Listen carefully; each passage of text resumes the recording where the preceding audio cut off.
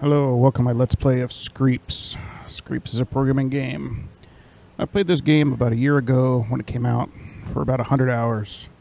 It's really fun. It's a good game if you, if you're a programmer.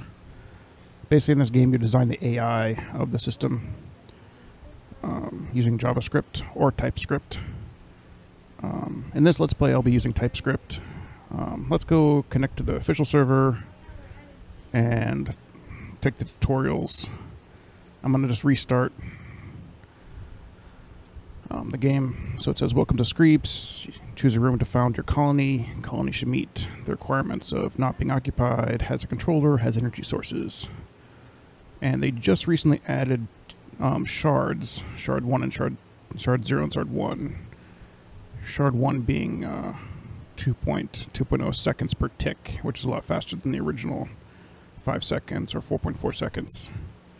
So when we do claim a room, we'll play on Shard 1. For a while, I'll just play on a private server. Since I played last time, they added a private server ability, so I'll just do that until I get the code up and running.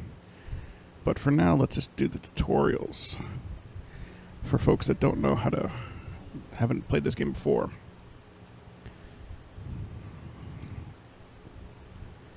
Alright, so it says, welcome to Screeps. This tutorial will help you learn the basics of the game concept step by step. You can take it later, but we strongly advise you to do it now before you start a real game. Screeps is a game for programmers. If you don't know how to code in JavaScript, check out this free interactive course. I am not a professional JavaScript programmer or TypeScript programmer. I spend most of my time programming in C++ or C#, but I know the basics and I can always search it up. So let's get started. Remember, if you accidentally close a hint, you can always open it with this button. Let's begin. The playing field is called a room. In a real game, the rooms are connected with each other through exits. These are the exits. But in simulation mode, only one room is available to you. The object in the center of the screen is your spawn. There's a spawn. It's your colony center.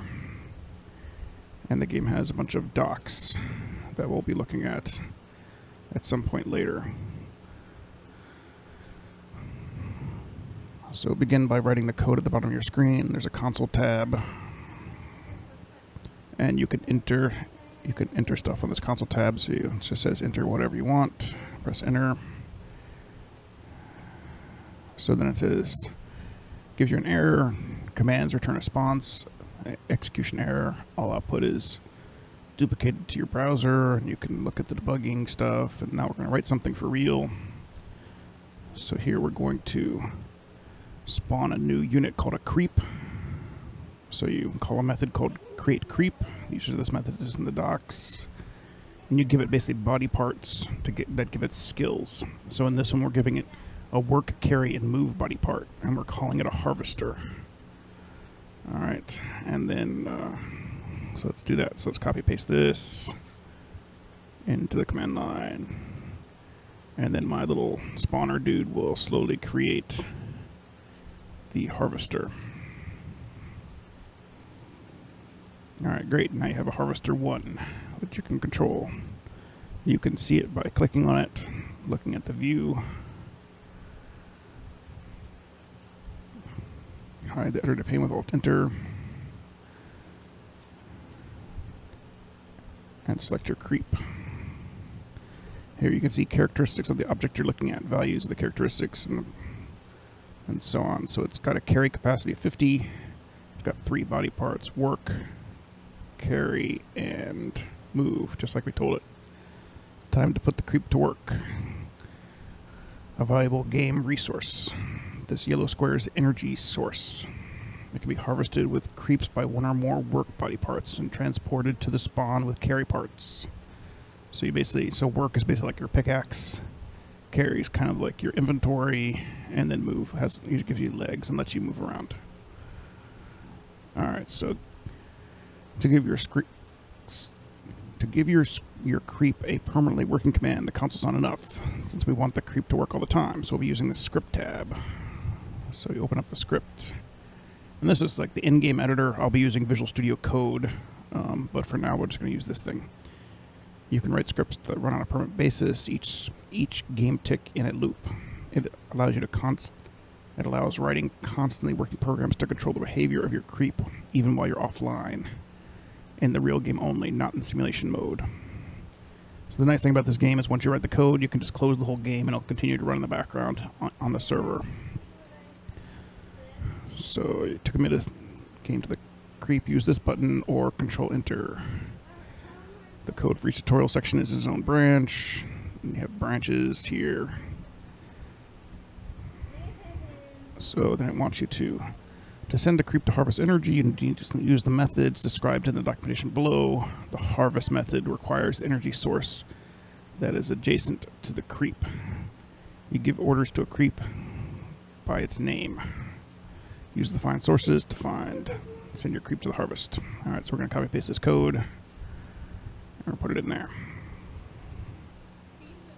So basically this code says, okay, find the creep called harvester1, find the sources, which is going to be one of this guy, and then call harvest on it. And if it's not in range, if it returns a not in range error, then move to it.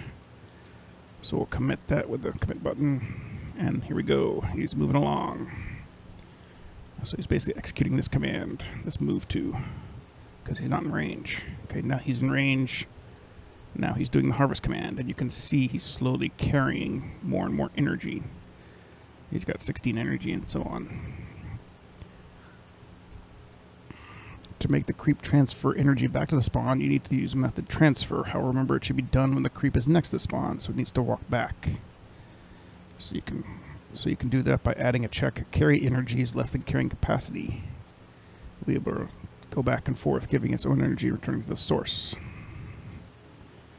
Alright, so copy paste that code, replace all that. So now it says if your carry energy is less than your carry capacity, so if you're not full, if your inventory is not full, then do what we just were doing. But once you're full, then it's going to do this code, which says transfer it to the spawn. And if that's not in range, then move to the spawn. Great, this creep will harvest until it dies. Remember that almost any creep has a life cycle of 1,500 game ticks, and then it ages and dies. Another way, let's create another worker creep. Cost you 200 energy units, so you may need to wait. Alright, so we'll copy paste this line and wait till we have 200 energy units at the spawn. Right now we have 150. We can also speed up the simulation. The real game you cannot speed up. The private server you can speed up using a mod, and we'll get into that in a minute when we get there. So now we have 200 energy units, so now we can go back to the console, spawn a new harvester. Hooray. Second creep is ready, but it won't move until you go into the program. So now you have to basically do a for loop in your script. So now we're saying for each creep. So now we can separate it into separate modules, create a module called roll harvester, and define this roll.harvester.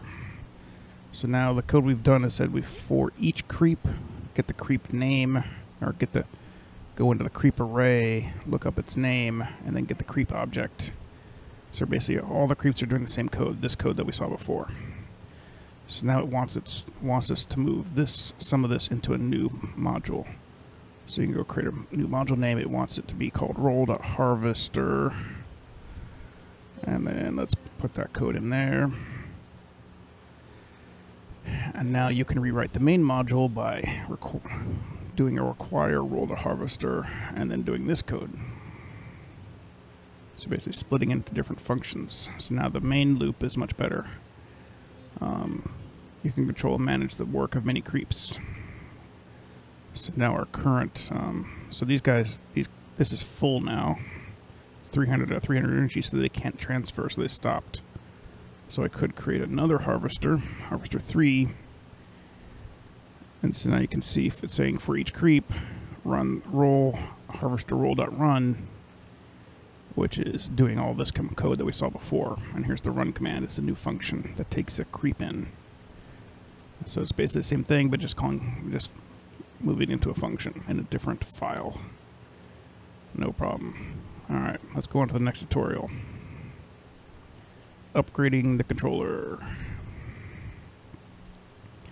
In this tutorial, we'll talk about a key strategic object in your room, the room controller. by controlling this invincible structure. You can build facilities in the room. The higher the controller level, the more structures available to build. You'll need a new worker. Let's call it an upgrader. And we'll give the upgrader the same stuff we saw before. Work, carry, move, and call it an upgrader. Copy paste that. Give it an upgrader thing. Alright, so now we're based back in a new room with a harvester guy, and we're spawning a new thing called an upgrader. Alright, we want this. It's performing the same task as harvester, but we don't want it to. We need to differentiate creep roles. Alright. So now we need to run these two things. To do that, we need to utilize the memory property of each creep to write, allowing it to write custom information to the creep's memory. Let's do this and assign different roles to our creeps. All your memory stored accessible with a global memory object. You can use it any way you like. Write a property role harvester into the memory of the harvester creep and role upgrader in the memory of the upgrader creep. Alright, so let's do that in the console. Alright, so now we have the creep's memory has been adjusted. Let's go look at it. So if we go click, so if we pause the simulation and we go look at this upgrader guy, we click view memory, and we look at, let's see, I think these are all old things. I can get rid of all this crap. Alright, so we have creeps. Here's the harvester.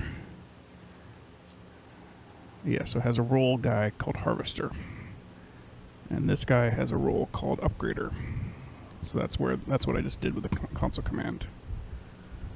Alright. Let's just get rid of that. Alright.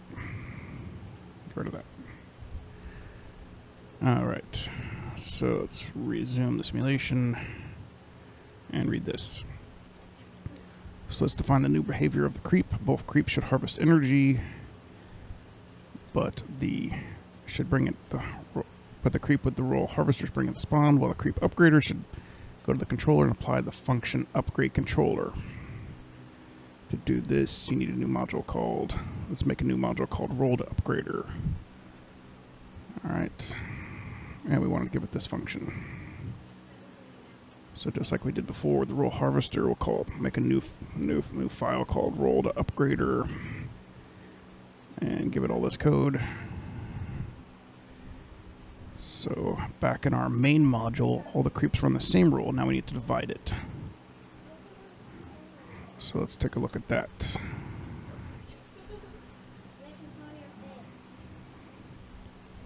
Okay, so now we have role to upgrader that's imported.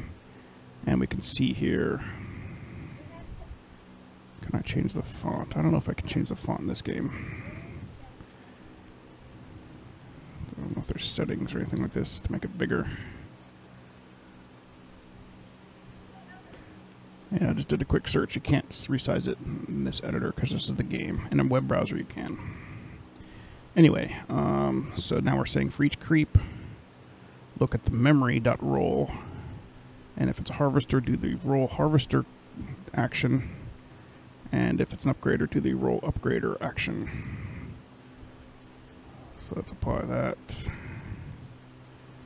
These guys, in theory, should be running. Is there an error?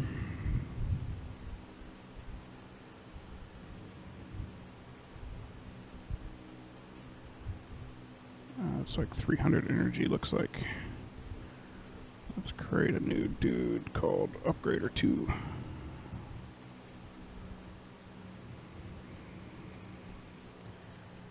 Okay, so we created a spawner, Upgrader 2. And let's see if it's Upgrader.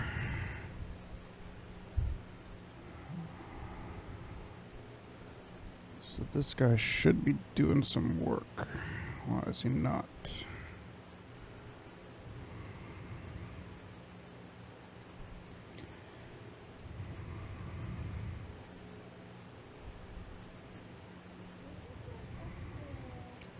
Disable the role harvester for a second.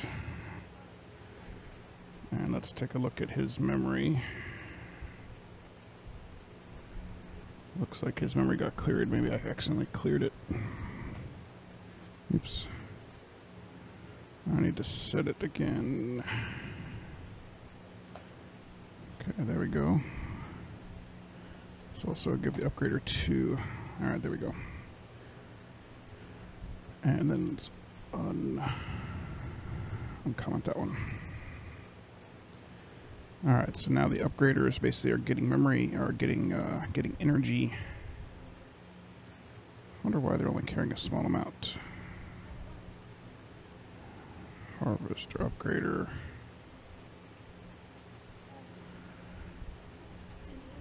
Harvest. That's really weird code.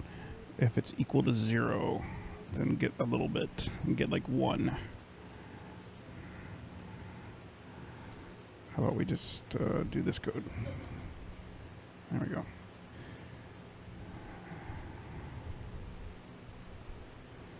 Yeah, so now though, I guess I just wanted to quickly show you how it works.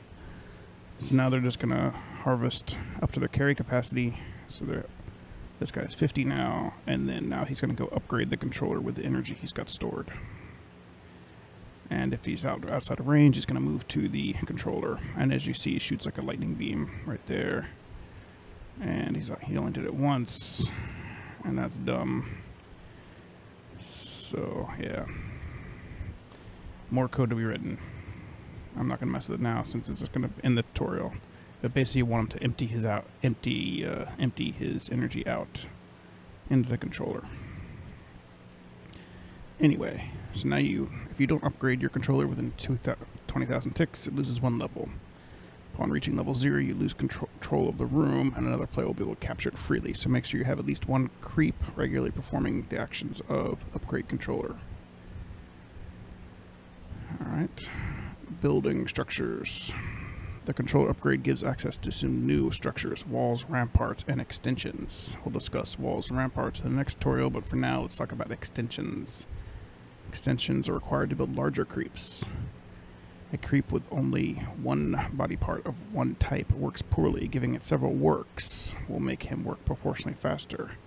However, such a creep will be costly, and a lone spawn can only contain 300 energy units. To build creeps costing over more than 300 energy units, you need to build spawn extensions. The second controller level 5 has 5 extensions available for you to build. The second controller level has 5 extensions. This number increases with each new level. So now we're on controller level 2. You can place extensions to any spot in the room, and a spawn can use them regardless of the distance. In this tutorial, we've already placed the construction sites for your convenience.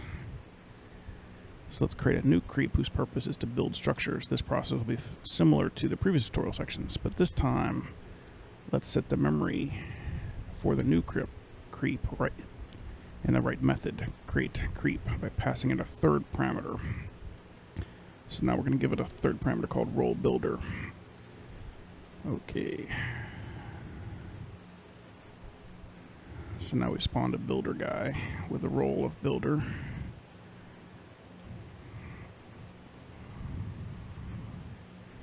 Okay, our new creep won't move until we define the role of builder. As before, let's put it in a new separate module called role.builder. Building is carried out by applying creep.build in the construction site searchable by find construction sites. The structures require energy, which your creeps can harvest on its own. To avoid having creeps run back and forth too often, but make it deplete cargo, let's complicate our logic by a new building called memory.building, which will tell the creep when to switch tasks. We'll also add a new creep.say call and visualize path style, and then move to visualize creep's intentions. So let's do that. So now we do a role.builder. Put that code in there. And now let's update our main with that.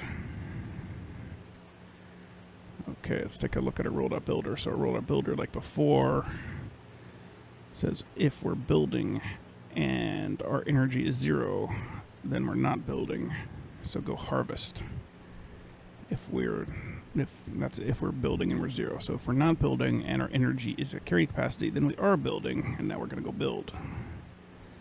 So if we're building, then go find construction sites and move to it. And if we're not building, then go find energy and harvest it.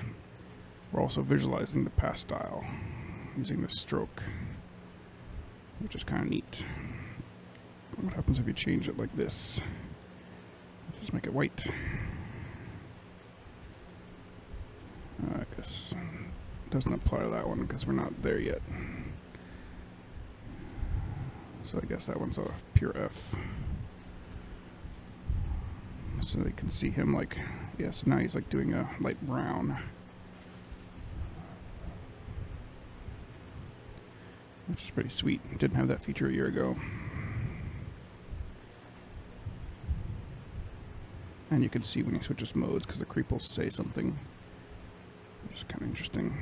Let's speed up the simulation. See, now he's saying I'm going to go build. It's kind of neat.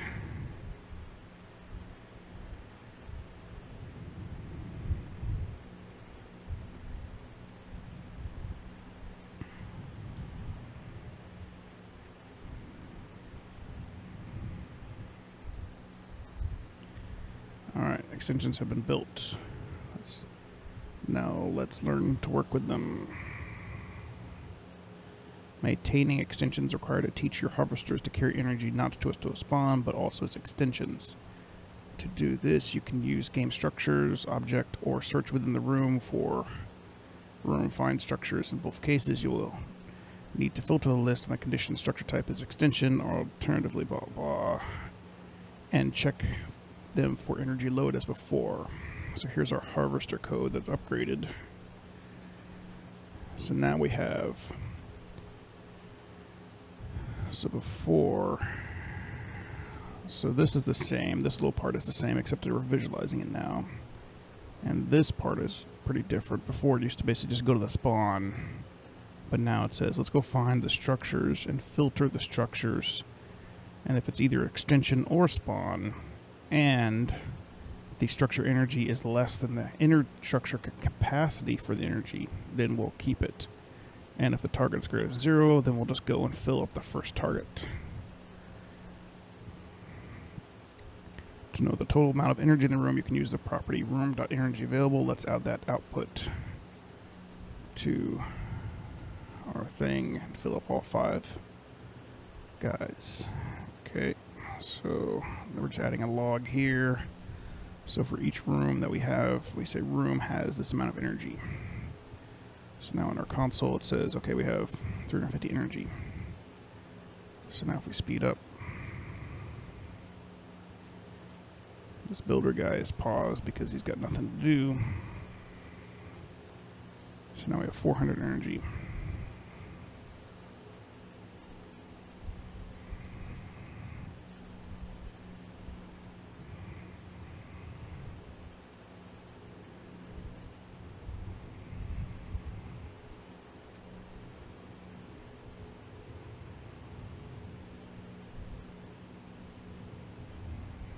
.500 energy.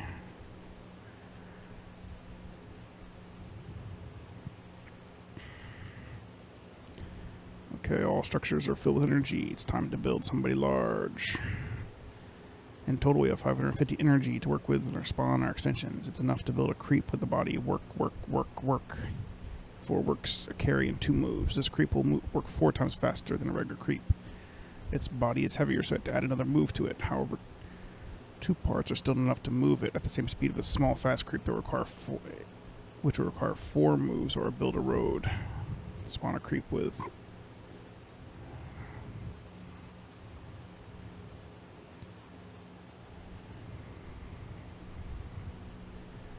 this, name it. So we're going to do 4 creeps. Oh, that was a bug. This has 3 works. This has 4, whatever. Alright. So let's spawn a 4 guy and give it a roll harvester. So now we have 0 energy left, and now we have harvester 2, and we'll see that he fills up pretty fast. He harvests 8 energy per tick. Such creeps can completely drain an energy source before it refills, thus giving your calling colony a maximum energy boost. Hence, by upgrading your controller, constructing new extensions, and more powerful creeps, you considerably improve the effectiveness of your colony work. Also, by replacing a lot of small creeps with a few larger ones, you save CPU resources on controlling them, which is an important prereq in the play in online mode. Next, we'll talk about automatic manufacturing of new creeps. All right. Auto-spawning creeps. Until now, we've created creeps directly in the console. It's not a good idea to do that constantly, since the very idea of Screeps is to make your colony control itself.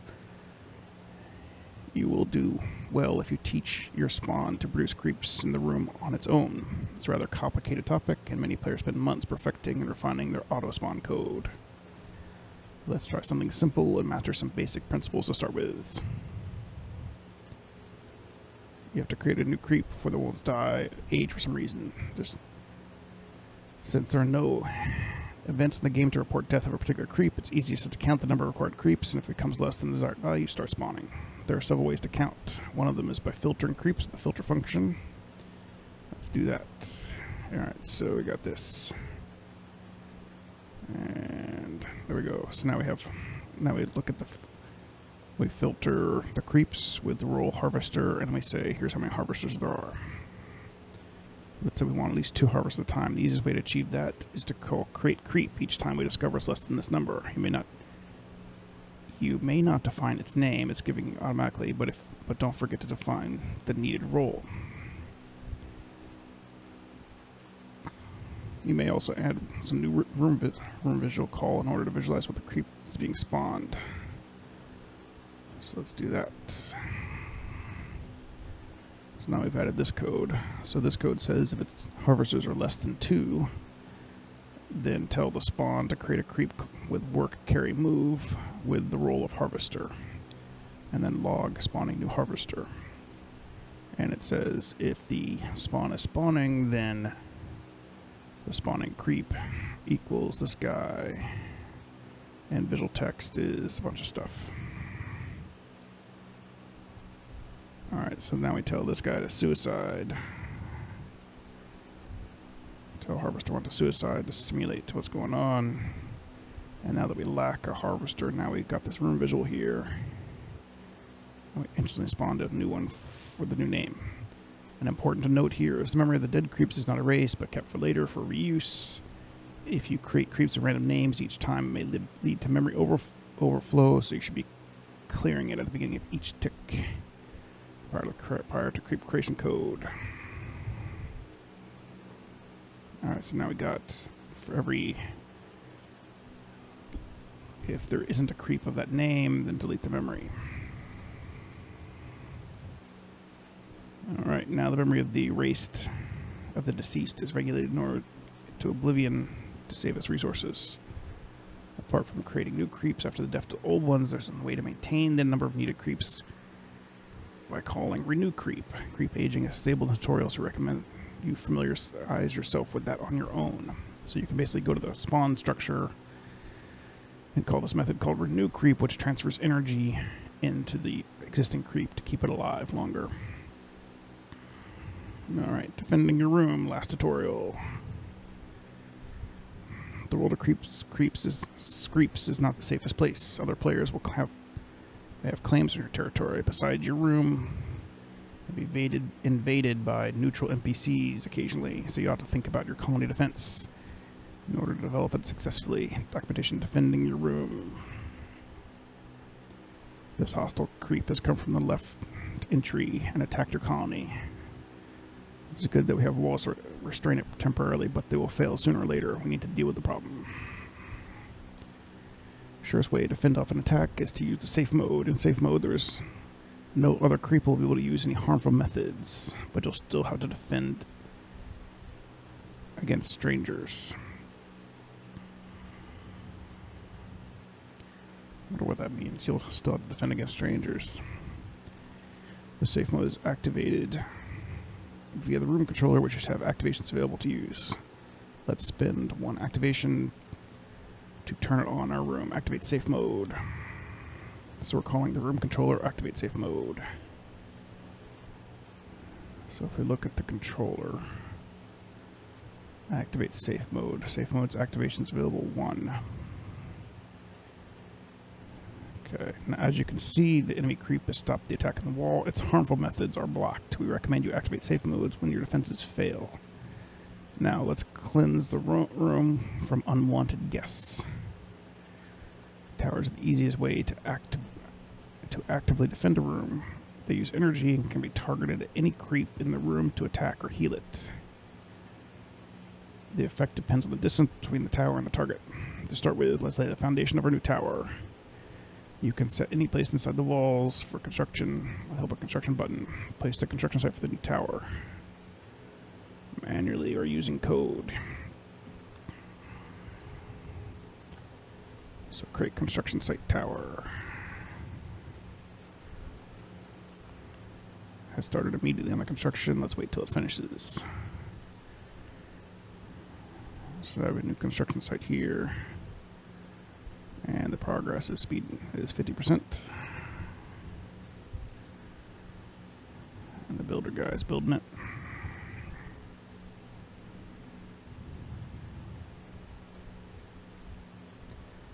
Alright, there we go. Our tower uses energy, so let's set the harvester roll to bring energy to other structures. You'll need to do this by adding .tower in your code. Harvester. There we go.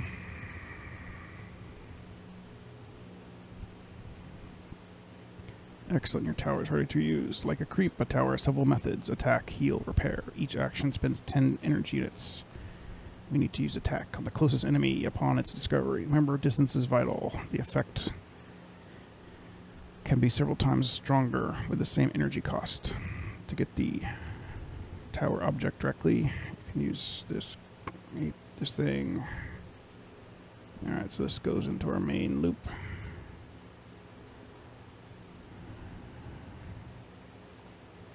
So now we're doing this code, get object by ID, if tower, closest hostile, and if there is a closest hostile, attack him. Alright, let's do that. So now we're shooting this dude. He's dead. Enemy creep is eliminated and our colony can breathe easy. However, if the invader has damaged some of the walls during the brief attack, you'll better set up auto repair. Damaged structures can be repaired by both creeps and towers. Let's use a tower for that. We'll need to use the method repair. Since walls don't belong to any player, finding them requires the constant find structures rather than find my structures. Okay. So closest damaged structure, tower repair.